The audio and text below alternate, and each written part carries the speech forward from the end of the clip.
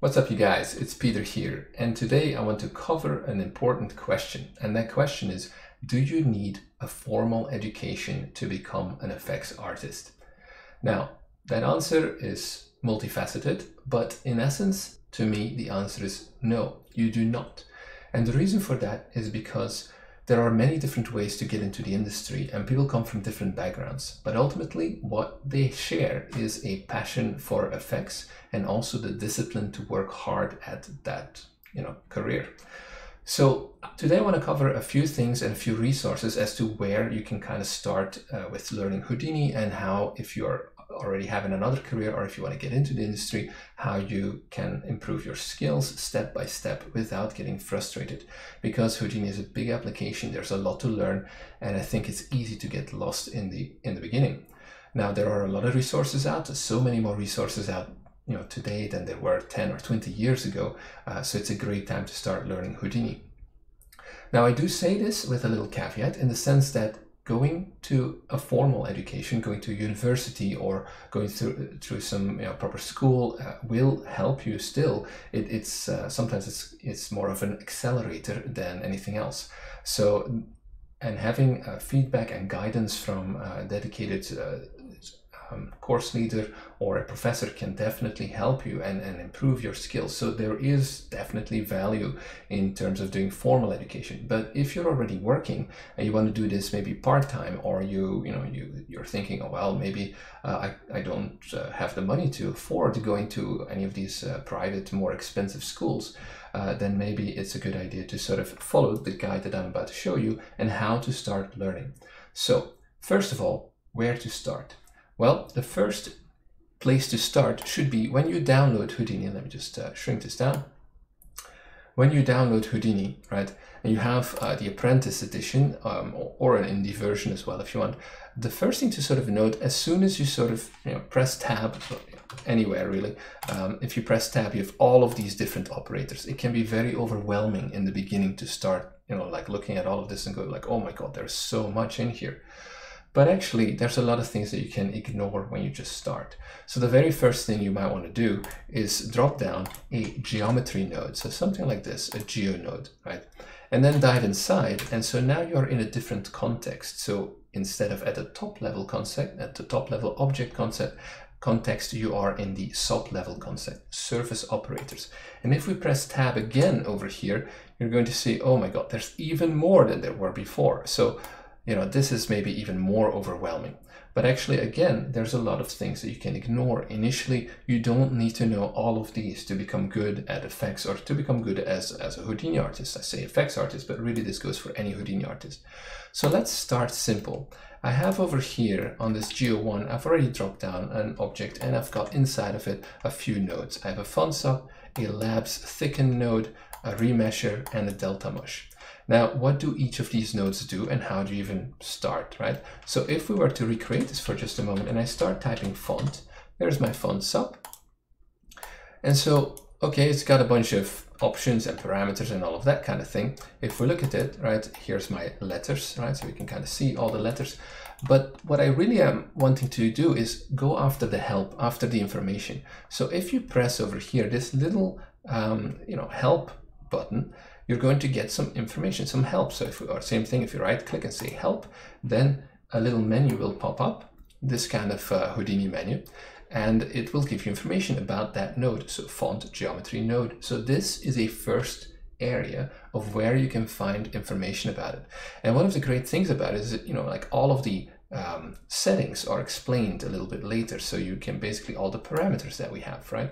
We have, for instance, here the primitive type of geometry, then the font, the actual text. So if we were to change the text, right, if we were to say, type my name, Peter, then here we can see, okay, great, it has done it, right?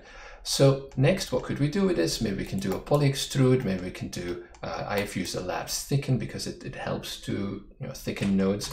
But if we were to do a poly extrude, so we start typing poly, we want to do something with polygons. There's a lot of poly related nodes, and there is poly extrude. Right, so if we do that, and we can extrude a little bit our letter. Now, there's a problem. Here at the backside isn't exported. So if we scroll down a little bit, we can see output back, right? And then it'll be a nice closed object, closed geometry. So great, same thing. Let's press the help for the poly extrude. And so here we can see now the help for the poly extrude pops up. I like if this is interesting, we can middle click on this, right? And it'll keep, like this is for geometry node, it'll create a new tab. Eventually it'll load over here your poly extrude. You can also grab this, this information over here, this path, and copy that into a browser. So here I've done that, I've copied that into Chrome, and I can just say here, go to poly extrude. So now I have the help information for the font geometry, and I have also eventually, once it loads here, the help for the poly extrude, and so on. So you can kind of keep doing that, new tabs and so on, like maybe the poly bevel, you know, that might be interesting. And sometimes I like this a little bit better than the inbuilt browser that is in Houdini, just because sometimes this can be a little slow, or it can be a little crashy, it can be a little buggy. And here you can eventually maybe make bookmarks of all the nodes that you're currently learning. Now, what else is cool about this? If we look at the font sub, then you can see examples, right? So if we click on examples, it'll take you down to the bottom, and they're sort of bubbly font. What does that do? The font sub is used to create 3D text geometry in the scene, the geometry made, you know, blah, blah, blah, all this kind of stuff, font basic. So if you load or launch one of these examples, it will create new nodes into your scene, and you can learn from them. Now, that's nice for those nodes, but you can actually go over here to help and go to example files, right? So this is where you can, you know, start here. You're going to get your basic help file information. Let's see. If we load that for just a moment, it is going to take you to the Houdini website. So if you go to the Houdini website, so let's get into that for just a moment. So I went to help and said start here, and it'll basically load the Houdini website, but it'll take you directly to the help data. So let me just bring that up for a moment.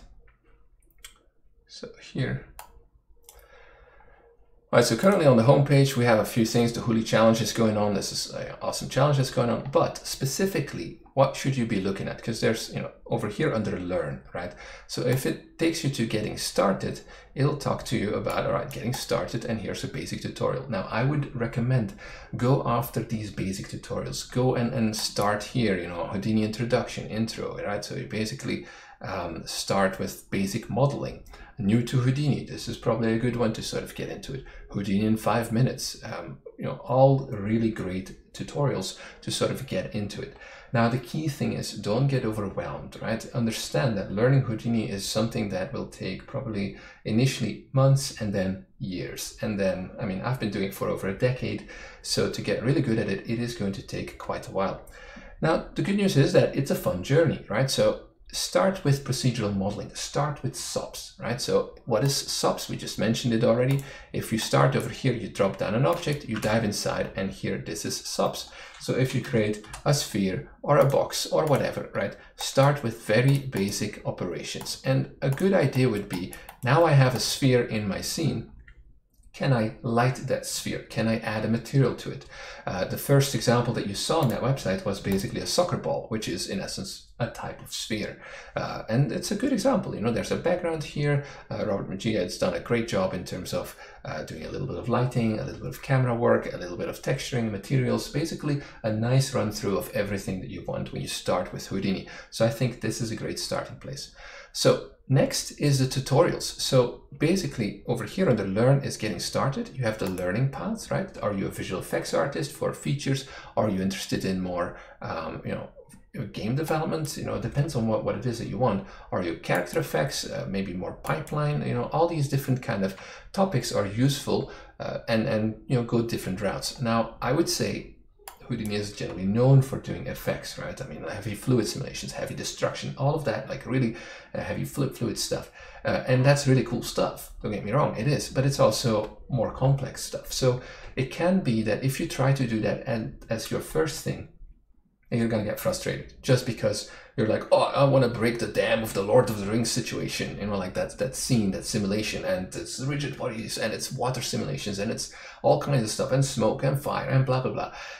Great, right? Awesome stuff. But remember, that's done by Weta Digital, or was done by them, and it was, you know, great scene. But you know, many artists worked on that. There was R&D, you know, months of work. So if that's your first go-to thing that you think about, maybe baby steps, right? Learn to walk before you can fly and jump over mountains. So you're gonna need to learn to crawl in Houdini first. So what are good resources to getting started? So these learning paths are useful, but then the next step is go to tutorials, right? And so if we look over here at tutorials, there's lots of Houdini tutorials right now. So which one is for you? Well, if you're just getting started, go to all levels, right? And basically go to things like quick tips or beginner, right? Let's go to beginner and see low poly house, you know, all that kind of stuff. You know, basic smoke, or maybe basic particles, maybe other things, so, you know, modeling a procedural case fan.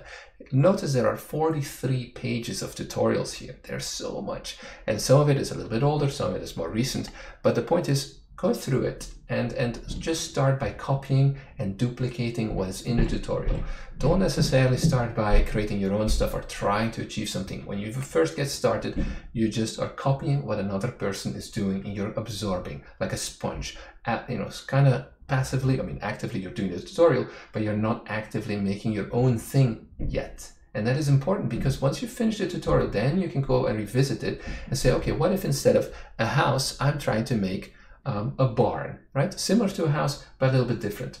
Can you do that? And so then you're going to start modifying what you've learned, but you have that guidance of the tutorial to at least get you to a finished result without getting frustrated along the way. And you're going to learn which nodes are combined. And, you know, for instance, over here, when I'm doing my font sub, immediately after that, we can do either a poly extrude, or we can do something like a thicken node. And this is a labs tool. So basically a labs thicken. So this is a digital asset. We can dive inside and see how are they actually doing that. And inside of it, you'll see, oh, there is actually a poly extrude. So you can learn from other tools, right? And you can also then start experimenting with combining them. Now, notice this topology for just a moment, right? If you want to become a good Houdini artist, it means to gain a good understanding of computer graphics. And so one of the things that we see here is that these polygons, right? We have some small flat polygons, and then we have bigger polygons on this side, and then we have really fat, really large polygon here in the front. We can see that if we turn on the primitive numbers, right? You can see all of these little primitives here, and then one big polygon on the front and one big polygon on the end. This kind of topology, even though initially it gives you, okay results, isn't going to lend itself very well for further operations. So if we were to do a remesh operation, this is going to triangulate your geometry, and this might serve more your purposes eventually if you want to fracture this, if you want to do some smoothing, some vellum simulations for cloth, or any other kind of stuff. This will serve you well. So remeshing, again, when in doubt, just press the help file and have a look. What does the remesh geometry node do? And you can read about it, over here. And again, there are examples at the bottom, squid remesh, how to remesh this squid, and, go and launch it, and you're going to, or load it, and you're going to sort of get an example of what it is. Again, if you want to have more, here's all the example files, and this is for for a lot of nodes, not necessarily all the nodes, but a lot of them. And so what is it that you're interested in? Is it sub geometry node examples? I'd recommend go to the sub portion first and look at examples. These are HIP files, scene files that other people have put together that you can kind of go and take a look at. Later on, you can kind of look at DOP objects, maybe VOP examples when you start building your own custom little tools, and so on. So super useful. So let's click on the sub geometry nodes and let's see what's inside here. So there's a lot of examples in here, right? All of this kind of stuff, right? So, but that's fine. My recommendation in terms of learning Houdini, right, is press tab, right? And then let's go back to all, and then let's start here at the beginning. And every day, your goal is to drop down a couple of these and go in the help file and learn about them.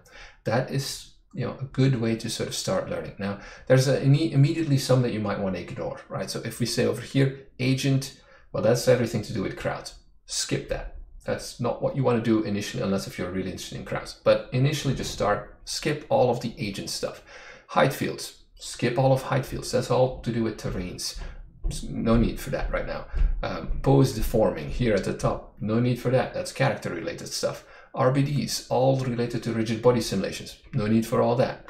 Attribute stuff. That is actually important. That is a good place to start learning about creating attributes, promoting attributes, learning about attribute transferring, all kinds of useful things related to attributes, because that's data management. Now we're going to revisit attributes in a moment. What else do we have in here? Let's have a look. The labs tools, right? These are, I'd say, intermediate level tools, but they are great examples to learn from. Like, how do you build your own little networks? These are almost like tools/examples of how to make a tool, a starting point for building your own tools. But again, building your own tools, yeah, that's kind of maybe more intermediate to advanced as well. So maybe for later. Boolean operations, how can you do Booleans and merge objects together? Cool. Also labs tools, test geometry, right? If you want to test on something more complicated than a sphere, right? The pig's head, or the squab, or maybe test geometry Tommy, these are useful things to test on. Let's keep going. Copying. Copying of geometry is very common and very important to learn how to do in Houdini. So copy to points, copy stamping, useful things to learn. So explore those. Let's see, let's keep going. More lab stuff. We have a whole bunch of VDB related nodes. VDB is volumes and volumetric representations of objects. The first thing that comes to mind maybe is smoke or explosions. But again, you might want to stay away from explosions and volumes, and at least from fog simulations and smoke simulations initially, just because, again, it's a little bit more complicated. So for now, don't worry too much about it.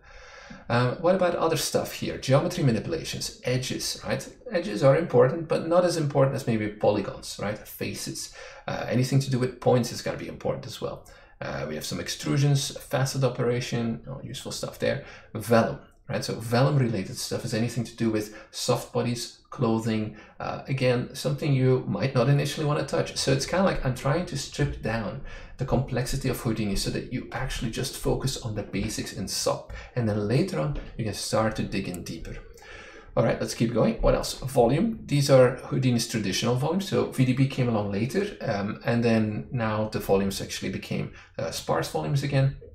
So useful to sort of take a look at, but maybe learning initially how to turn a sphere into a volumetric representation of that sphere might be useful to learn about that.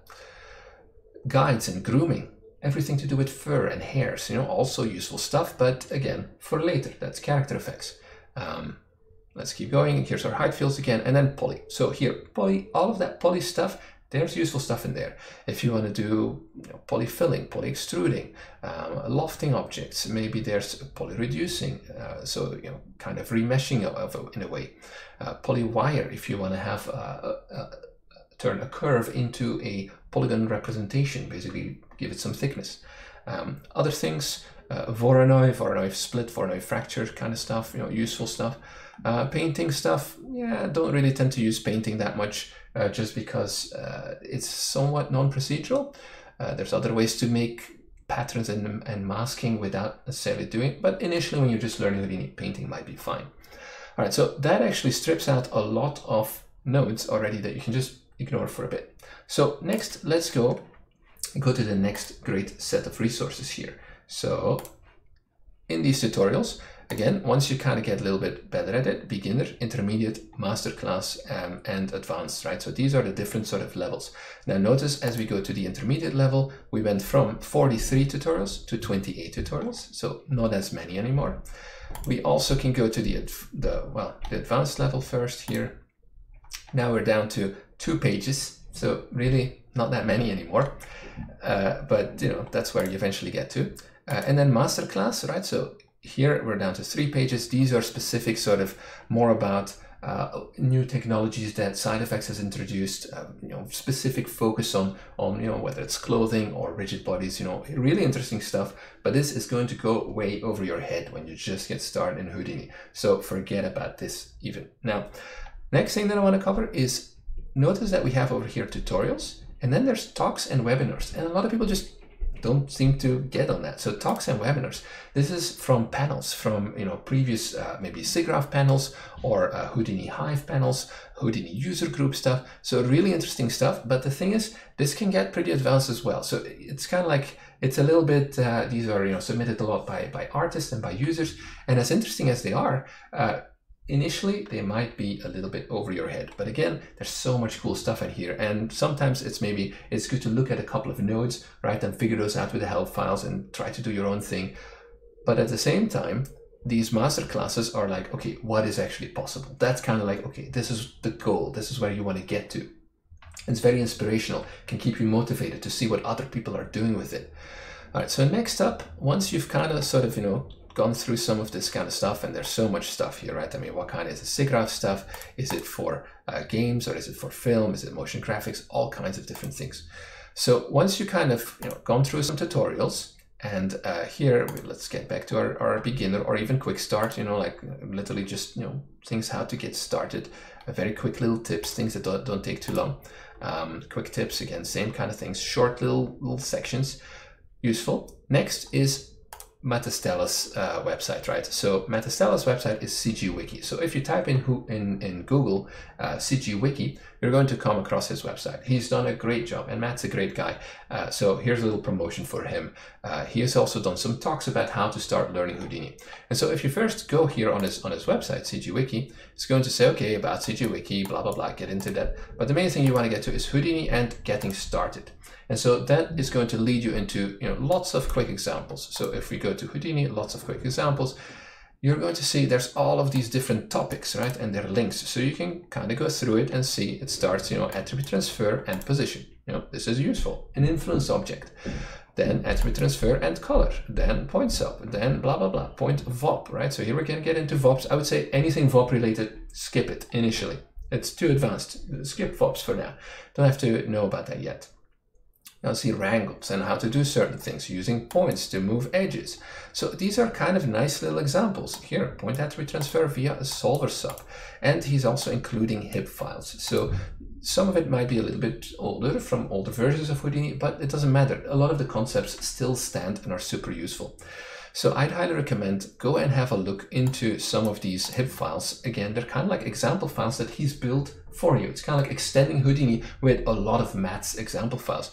And as I kind of scroll down, right, there's so much stuff here, you know, like fun stuff to sort of learn and look at.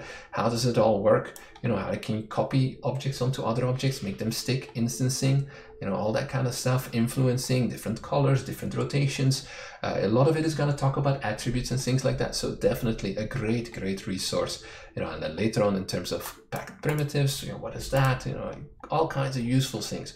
There's a little bit of code as well and how to write certain things, but don't be scared about code. It's more expression. It's more small scale stuff. It's, you know, later on, there's entire sections on here as well. And I mean, I'm just going to kind of scroll down, page down a little bit on this, and like so many fun little examples that you can kind of sort of see on this website that he's built. Now, some are definitely not so much basic, some are more intermediate examples, but yeah, so much little examples in here that you know, this one is a particularly fun one. I'm sure Matt knows where that came from.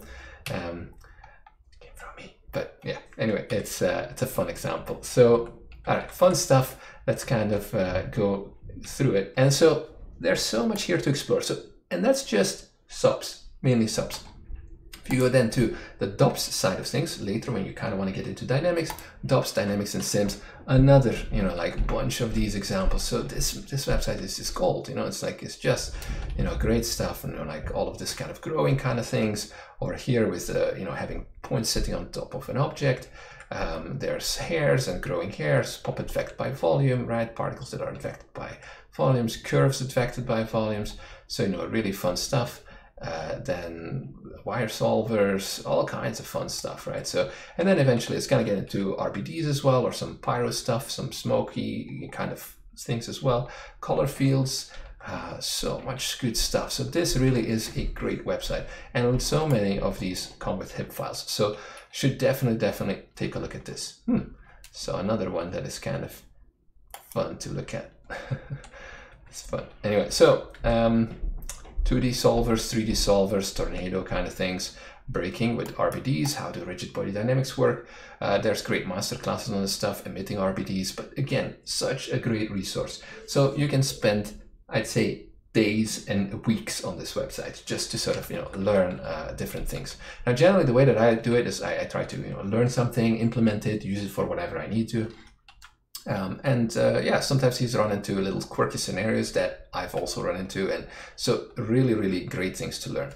All right, next up, once you've kind of learned this, the next step is the more intermediate to advanced side. I would say actually there's definitely intermediate to advanced side things. And one thing that I do want to cover, if you are inclined eventually to learn a little bit more on Vex, right, then you can go to Vex, and he's got an entire section over here on new to Vex, the joy of Vex. So maybe let's click that, because that's the first section. And this goes over all kinds of basics, right? And so, how learning about attributes and data types and programming things and doing different patterns and, all kinds of little things that you can do with Vex. Because if you come from a coding background or even a little bit of mathematics, or you understand a little computer science kind of thing, then this will be, right up your alley. It's kind of like, how can you do the things that you may already know to some extent in Houdini? Or if you don't know how to do any programming, it's a great introduction. So definitely lots of fun there with Vex.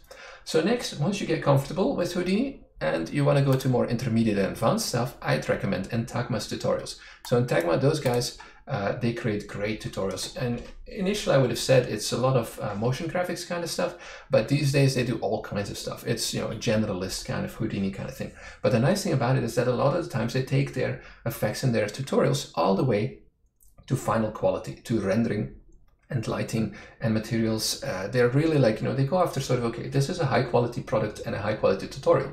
So it often goes beyond just the effect. It's also, let's finish this, let's make this look good. They could stop, but for instance, this Raspberry, procedurally modeling the Raspberry, right? But then they also do a section on subsurface scattering. Now, they have a Patreon webpage. Some tutorials are free, some tutorials are paid for, but either way, it's a great resource, and there's so much great information here. So Entagma, again, once you reach, I wouldn't say necessarily the beginner stage, but the intermediate level is a great kind of area to take your skills to the next level. All right.